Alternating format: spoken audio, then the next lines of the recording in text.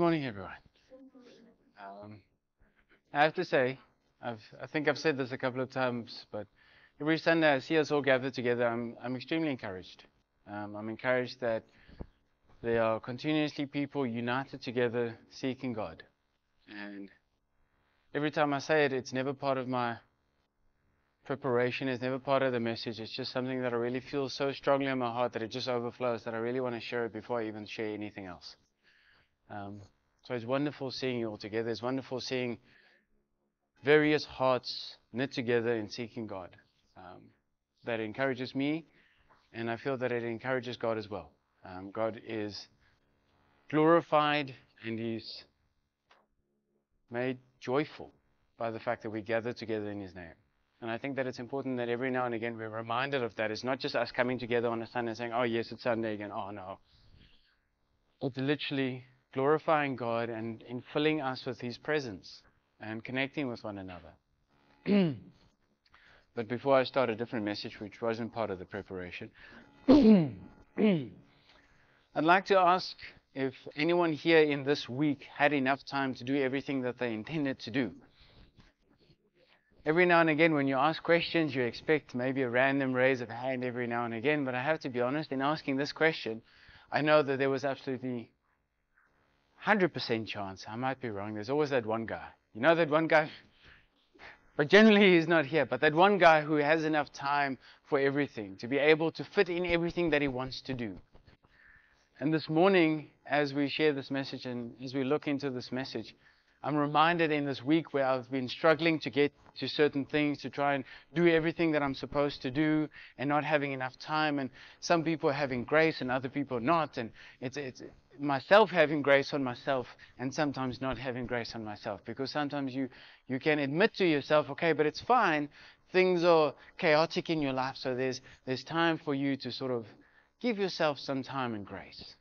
But then other times you're like, okay, listen, I know all of this is happening, but yet stuff needs to get done. At the end of the day, this is the most important thing.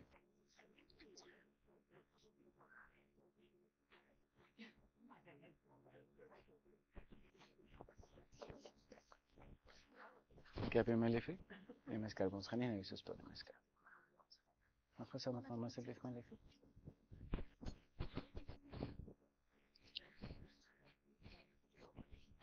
Excitement over to Europe. But in saying all of that, I think if we put the time aspect on one side, and then on the other hand, I think very often we have an admiration for people who have seemed to achieve these things. We have an admiration for people who have achieved great successes in life. Some people might look at historical figures like Abraham Lincoln or Alexander Graham Bell, or, great inventors of their day, or maybe historical figures in war. Some people have an admiration for generals and people who succeeded at lots of things. I see that there's a new Napoleon movie coming out. And like these things remind us that it took us a lot of effort and planning and difficulties and overcoming of difficulties to actually get us to where we are today. Our country went through a whole lot of different things and fights and agreements and disagreements to get us to this point. And if we look back, we can have an admiration to those people. But yet that always feels so distant. But now I sort of want to bring this a bit closer to us. Every now and again, we have people making an influence in our life, whether they are able to achieve things in a certain time or whether they just actually made a connection because they loved us, because they accepted us, or because they did something extraordinary in our lives. They maybe said something that diverted your life for a purpose, and a good purpose. Sometimes it might be meeting your spouse, sometimes it might be all of these different things, but all these things have an outpouring in your life, but it all comes down to seizing an opportunity or seeing things in your life and creating this opportunity to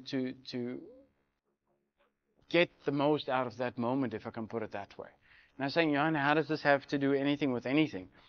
Well, to be completely honest, at the beginning of this week, I was telling Sophia, I think it was about on Tuesday, I told her, well, listen, I've read the next following passages, and I have to be honest, although I know it's biblical and it's wonderful, it's just really, I don't feel it. Like I don't have that inspiration of God saying, okay, this is the message that you need to bring across.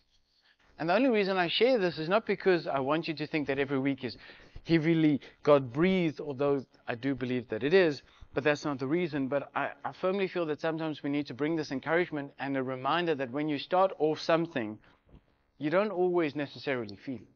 You start off and you read your Bible and it's like, well, that doesn't mean anything. But then what happens if you continuously reflect on it and think about it, then something else will happen, and then God's like, that's it. And this week, as I was preparing, I realized that I didn't have time to prepare, which very much fits into today's passage. And I want to read the passage. It's extremely short. It's only about four verses long, which is much shorter than some weeks that we've had here where we've covered entire chapters and things like this, but I still feel that it's a full message. Now, Jesus was going on in his ministry, and we've seen him work in his life and those around him, and we've seen his disciples rise and fall, and random people rise and fall. And then we get to this interjection, if you will, where it says, and as they went, they entered into a village, and a woman named Martha welcomed him into her house. So whose house is it? Martha. Okay? She had a sister called Mary, who also sat at Jesus' feet and listened to his teaching. But Martha was distracted with much serving. And she came to him and said, Lord, do you not care that my sister has left me to serve alone? Then tell her to help me. And Jesus answered, Martha, Martha, you are anxious and troubled about many things. But one thing is needed, and Mary has chosen the good part, which shall not be taken from her. I want to read that passage again. I want you to really focus on the small things. It's a short passage, as you just saw. But listen to it. Like I mentioned last week, just because you've heard the story before doesn't mean that we should sort of rub it off until we get the message. And as they went, starting from verse 38, he entered into a village, and a woman named Martha welcomed him into her house. So this woman, Martha, we need to focus on this. She welcomed Jesus into her house. So she took upon herself the responsibility to serve and to welcome him and to provide everything. So the fact that she is trying to serve and get everything ready makes sense. It's her responsibility. You don't go into someone else's house and then quickly start making coffee. Okay, some of you do. But that's a good thing. But the responsibility lies on the host. So technically it is her responsibility. But was she doing what was necessary, or was she just continuously trying to serve? She had a sister called Mary who also sat at Jesus' feet and listened to his teaching. Which means it wasn't just Mary sitting at Jesus' feet, there were others. But yet her own sister caused division, and out of jealousy said, Jesus, don't you see? Calling out her own sister. Like, just let that sink in for a moment. Instead of going to her sister and saying, Mary, can you please assist me? I still need to finish this. She immediately tries to do this tattletale thing of saying, Jesus, I want you to see me, but I also want you to see the faults of others. Specifically my sister, whom apparently I'm jealous of. If I look at what I'm seeing here. But Martha was not trying to do what was necessary. She wasn't doing what was required. She was distracted with much serving. In the beginning, I keep on thinking about this passage, and we always think, well, yes, there's stuff that needs to be done. But what I get from this text is not that they were doing what they had to do. They were doing something additional, something extra, something that wasn't necessary. Everyone else was already seated and comfortable by the looks of things. Her focus wasn't on that, what it was supposed to be on. She was distracted in serving. So her heart was good, because very often we can look at life and say, yes, but they're serving in the church, they're so powerful. They're helping, they're doing so many good things. Is their thoughts and their focus on the serving, or is their thoughts and their focus on Jesus? Because there's a difference. There's a very, very big difference. And then, Lord, do you not care that my sister has left me alone, or left me to serve alone? Isn't this how ironic how some people us at certain times. This is not just those people, by the way. We are all Marthas at some stage or another. I just quickly want to clarify that. I'm not throwing other people under the bus. We're all lying under the bus. The moment we start feeling left out, the moment we start wondering why we can't hear Jesus, despite the fact that He's there, because we're so focused on other things, we keep on wondering about other things. We keep on getting distracted about things and serving and helping and trying to be seen. But yet at the end of the day, she has left me to serve alone. So now she's feeling insecure. She's feeling bad. This is something that we need to focus on. Tell her to help me. So now not only is she feeling insecure in the fact that Jesus doesn't love her, she's also feeling, Jesus, tell her what to do. Tell her to come and help me. Because very often, and this is how it very often works. I'll put this down just for a moment. And I don't know if you've noticed this before. Just quickly fix this. I don't know if you've ever seen it. But every now and again, when people start getting insecure and when people start feeling offended, they take a hierarchy or they start taking a higher position, start telling other people what to do, and they start pointing out the faults of others. Because what we do is when we see other people not doing what we feel we need to do, then we start going to Jesus and telling Him what to do. We start looking at the world around us and say, Jesus, don't you care? How can you let this happen? Did Jesus ever instruct her to do the things that she was doing? I remember I got backlash from that once, long time ago. In saying something when stuff happened, I realized in the service, I said, did you ever ask God whether you should do what you're doing now? Because now it has failed and you're blaming God. And I don't think that that should be the case. Because I feel that that's a valid question. You see, when I look at this passage, there's a couple of things that stand out for me.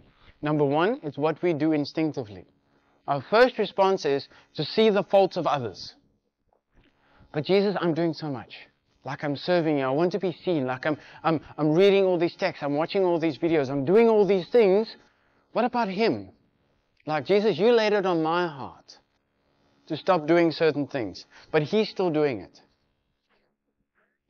And I can just hear Jesus in the background. That is very true and well done. But that's not what I'm working with Him currently. You can just see that happening because we like to point out the faults of others like we are God, and at the same time we don't realize it. In doing this, in continuously bringing other people to God, we are essentially and directly telling God, by the way, you're not doing what you're doing, I need to micromanage you. That's what we're doing. What other people are doing has got absolutely nothing to do with us except if God has directly placed them under your authority and responsibility. That's when it starts to matter. Sophia, Gabby, and Alina are under my biblical authority. So I have the responsibility to guide them and lead them in a certain direction. That's on me. There's a larger scope thing where everything that each one of you who is knit together in this united body as a church falls on me. That's an extremely scary thought. Because one day I'm going to be having to give an account on this. There's a text that I wasn't planning on reading, but I feel that this is important for us to read because it also touches on the next point. But now I'm probably going to take about 10 hours to find the text. No, I'm just kidding. I wasn't expecting to find Colossians so quickly.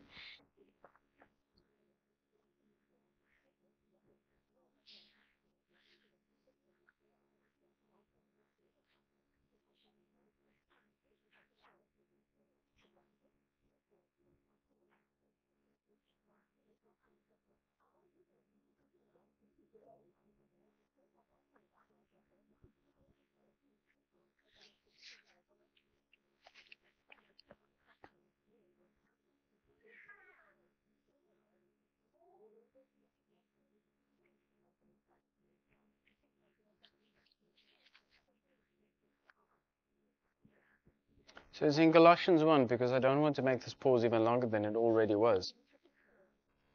But I want to encourage you, read Colossians when you get home. It's 4 chapters. It's going to literally take you 10 minutes.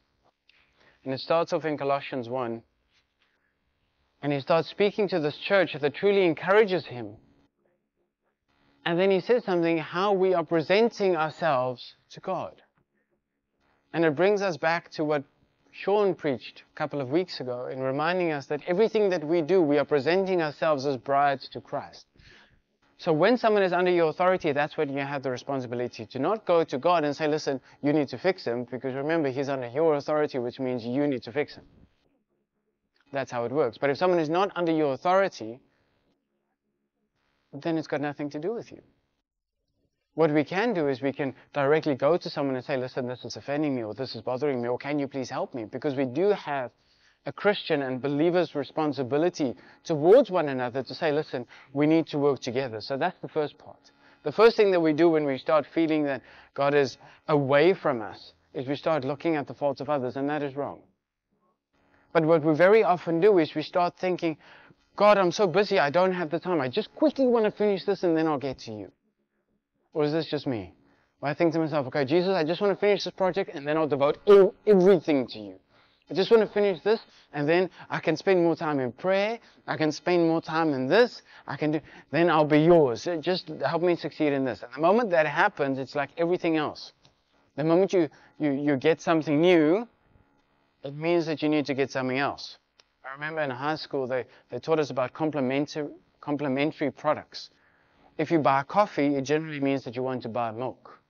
If you want to, some people then also require to have sugar. Some people also are required to maybe have a kettle if they don't have one. If you're living in Bathurst and you don't have good water, then you need to buy water. This is how life works. Every time we add something to our life, it means that we generally need to add something else. So that's the second thing that we need to stop doing. Because it says that she was distracted by much serving. It wasn't she was focused on her serving that she was placed under authority over. She was distracted by serving. She was distracted by doing everything that wasn't her responsibility at that stage. Everything seems to be set. Everyone else is seated and ready, but now she's continuing to faff over this and faff over that. And our hearts might be good, but what often leads to this is we start wondering, God, where are you? Meanwhile, he's there and you're not taking your place. And your place is supposed to be just on the floor, by his feet. We're not taking the time to go spend with him. And I say taking the time because very often I speak to my French students and instinctively they start speaking about, I didn't take the time to do this. And technically you can say that, but we say we make time for something. Isn't that really how we generally speak? But there's something so much better about taking the time. Because you can't make time. That's the amount of time that you've got. So we're giving ourselves a false hope.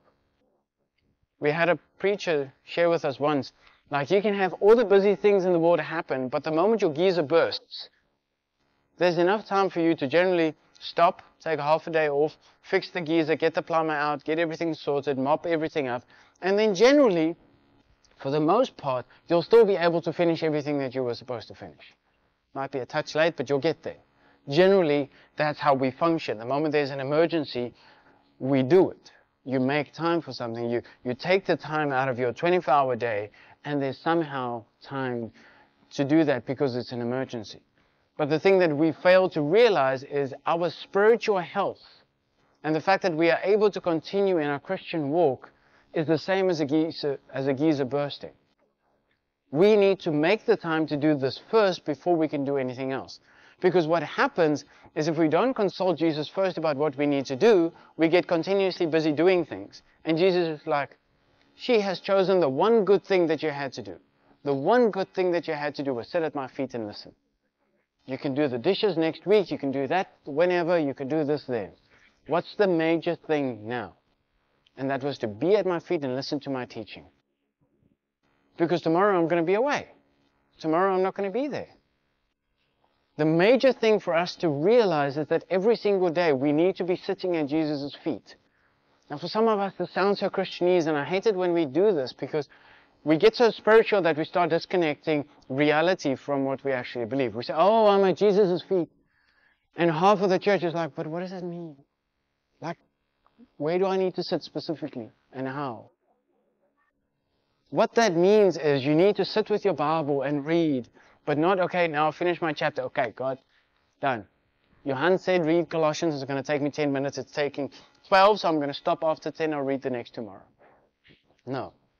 It literally takes 10 minutes, depending on your reading speed. Such a good book. It summarizes everything. But what I want to encourage us to do is we need to sit down and read our Bibles and allow the Holy Spirit to speak to us. And sometimes we'll get nothing from it. And then 2 weeks later we realize, oh, that's what it means. Okay, that's cool. Because maybe you didn't need, like when you're eating, you don't need the vitamin C now, but you're going to need it tomorrow. And you might not feel the fact that you're getting all these vitamins and minerals into your body, but when you need it, you'll get it. That's the most important thing. But then with that, there's this accompaniment of worship that some of us just found foreign. I don't know what that is. It's ironic how there's a lot of distractions when we start speaking about distraction. And I mean it, because if there's one thing that Satan can try and stop us from doing, it's from getting distracted. That's the one thing that he wants to do the whole time. He wants to distract us. I want to encourage us. Let's focus on this message. Let's focus on what God wants us to do. Because in speaking of worship, I believe that some of us don't know how it feels to just sit and put some worship music on. Google it, YouTube it, I don't care. And just sit there for 15 minutes thinking about the things of God. Thinking about what the song means.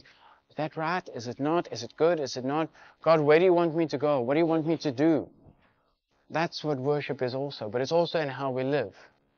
And then the sort of final part of sitting at Jesus' feet is, who's Jesus' hands and feet currently? We are. And we forget that. We forget that part of sitting at Jesus' hands and feet currently, today, in our context, means spending time with fellow Christians. That's part of what it means to become a believer and to be a believer. Because very often you have people that they believe and then they go in isolation. That's what they do the whole time. And you feel like a believer because the world tells you that if you just believe in Christ, then you're saved. And that's wonderful. But that's not what it means. The Bible says explicitly in Hebrews, like, don't neglect the gathering of the saints. Because all of us at some stage or another has been offended by someone or some church or something. It happens. But our responsibility is to go to those individuals and say, listen, I'm being offended, or is this right or is this wrong? If it's unbiblical, then we need to ask God for guidance and then move. There's a message that I'm really praying about when I feel that I need to share it with you, but part of that message is in even speaking about the Apostle Paul, which is one of my favorite persons from history in the Bible. Specifically speaks about how not even the Apostle Paul went on this rogue mission according to God's will, despite the fact that, by the way, he got revelation directly from Jesus himself. If we read the book of Galatians, it speaks about how he came to salvation and he just spent 3 years just searching the Word and searching God and just learning. Then he went to the church leaders. He went to Peter and James and them to say, listen, this is what I'm learning and can you please accept me? And then 12 years later, he went back to them and said, listen, I want to confirm with the church leaders, despite the fact that Paul was a church leader himself, I want to confirm, am I doing things right or am I working in vain? Even the Apostle Paul, who wrote 2/3 of the New Testament. But what we like to do is we like to live in this rogue Christianity. We like to live in this rogue sense, this Martha. I'll tell you what you need. You need Jesus, but first we need cups. This is what we like to do. And Jesus is like, just sit. There's one thing for you to do. And I was thinking about this week, and this is sort of my closing, or how it comes together when speaking about our time management and heroes and achieving success. When we think about achieving success, we think about, making lots of money, marrying a good spouse, having a lacquer job, having lots of free time. It's all these worldly things. But yet, true success means to have purpose. True success means to be what you were intended to be. And Jesus' response was, sit by my feet. That's what I need from you. And I think about it. There's so many people in this Bible that it fathoms me how many people, how many giants in the faith. We have David, we have Solomon, we have Samson, we have all these wonderful people who we look up to and like, these people were amazing. Myself, I love to look at Paul and how he did things and just how he never lost track of things. And then I wonder by myself, like, what does it take? And this might be a cocky type of answer or question, but what does it take to be included into the Bible? You either need to be a David who conquered and who listened and who slayed, or you need to be a Samson who was strong and all these things. But yet if we truly look at all these people, number one, all of them were major failures to a large extent. They had major successes, but they were also major failures. David, for example, how he murdered and how he was a murderer at one point and he was a cheater at another stage. And then you look at Samson, who we grew up as children. He's this hero. Look how many people he slayed, and he did this and he did that. Yet everything he did was contrary to what he was destined for until the very end. Saying, Jan, how can you say that? Well, as a Nazarene or Nazarite, he was not supposed to touch anything dead. Where did he get the honey? From the carcass of the lion. So he touched the dead carcass. That's why he was so infatuated by this honey, about this instant gratification, that he lost sight of his purpose. How did he slay the, 10,000 Israelites? Well, not Israelites, the Philistines. With the jaw from the donkey. There's so many things that he did. He intermarried outside of his faith. It wasn't about being an Israelite. There's so many things that he supposedly did wonderful, but everything he did was an absolute atrocious from what he was supposed to be. And I say this because we need to be reminded that what it takes is just a faith in God. And this is what Jesus is saying now. We spoke about the 70 last week who were sent out, and yet they were unnamed, but they made a difference. And we don't know what their difference was. But they came back and we heard that they achieved all the things that the 12 disciples didn't. Mary, what did she do to be included into the most wonderful book in the world? The book that tells us how to gain salvation from hell. She sat. It's like when we went through COVID and people were like, how do you save the world? You just stay at home and you do nothing. And Jesus is like, do you want to be seen by me? Be by my feet. If you want to achieve success and do the one thing that I need from you, be by my feet. Because when you're at Jesus' feet, when you can hear him closely and intently, that's when he can give you instruction. By the way, give that one a call. Can you please go and kill those people? Can you please go do this? If I think about Old Testament times, please be sure that you listen carefully before you follow those instructions. Just a short disclaimer. But I need us to understand that there's something that happens when we're at the feet of Jesus. And what I mean by that is listening to him instead of carrying on with life. And if I have time, then I'll be with Jesus. Because this is, and I'm being honest, because this is, in this last period, how I've been struggling to cope in a certain extent. Because you're not getting sleep, and all of you are tired of hearing me being tired, but that's where I'm at. And you get to this point where it's like, okay, but I need to fix this, and then you need to sleep less. Find a way to make time for Jesus. In whatever way works, whether it's reading Bible, whether it's just having a cup of coffee with a fellow believer that you see as a mature Christian. Not just someone who says that they're a Christian and I'm like, I'm doing my Christian favor. We're gonna go to the pub and have a beer. There's nothing wrong intrinsically with that. There's something intrinsically wrong with not spending time with people more mature than you. Find them. And if you can't find them, be them for someone else. Spend time with us. Connect with people in other 412 churches. Spend time with us and connect. That's what we're all called to do. And it feels like a very open message. But I really want to bring this together in the sense of, first and foremost, we need to stop worrying about what other people are doing. That's got nothing to do with you, except if God has placed someone under your direct authority. Which, by the way, is a biblical thing. Secondly, we need to make time for Jesus. We need to make time so that we can actually listen to him on a personal level. And then we also need to make time so that we can spend time with our fellow believers, because that's what the church is about. It's not about attending on a Sunday. if you're only attending on a Sunday and you're not doing anything else to connect with anyone else in the church in a godly way, you're still a spectator in his church. It's sad, but it's true. And what very often happens, and I mean this respectfully, it's very often these spectators that get lost and then they get offended by the church the most. And I'm going to be stepping on a lot of toes in this moment. But all of us have been offended by the church at some stage or another, or by God's people. Be honest to yourself. Was that in a moment when you were actively serving, where you felt God was wanting you, or was it in a time when you were a spectator? When did you get offended by God's people? When you were in His will or outside? Because I feel that that's something that steps on all of our feet. We get offended and we feel lost when we're not where God wants us to be. We get offended when we're doing dishes instead of being at His feet, or serving where He has told us to serve. So for this week and in this time, I want to encourage us, let's connect with God.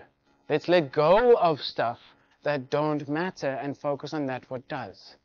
Let us connect with God personally, and let's connect with His people. Because in doing that, then very often we'll realize that we'll have grace for other people, we'll be an example for others, and that they'll just be there on a different level, like a family member.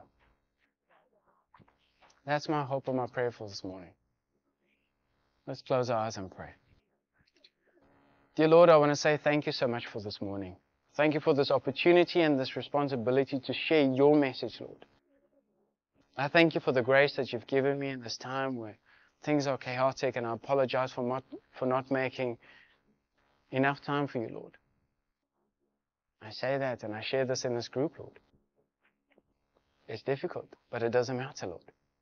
Where's your priority? Our priorities always need to be with you first, Lord. And I pray this for this group and those who couldn't be here for whatever reason, Lord. I pray that you increase this group, not for this group's sake, Lord, but for your sake. This is your church, Lord. There are people outside here who need your salvation. Provide opportunities for us to minister and to serve unto them according to your will and not to our will, Lord. I thank you for your love. I thank you for your grace, Lord. Amen.